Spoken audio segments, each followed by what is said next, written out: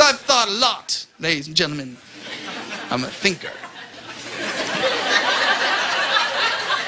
Thought a lot about the contemporary role of a male in a relationship. I'd like to be the first comic of the new generation to state that in this day and age, men are the new women. Yeah. That's right. Because we think a lot more about the consequences of our actions these days. It's true. We still tend to go through with the actions. But we think more about the consequences. It used to be, am I in trouble? And now it's, I'm in trouble, aren't I?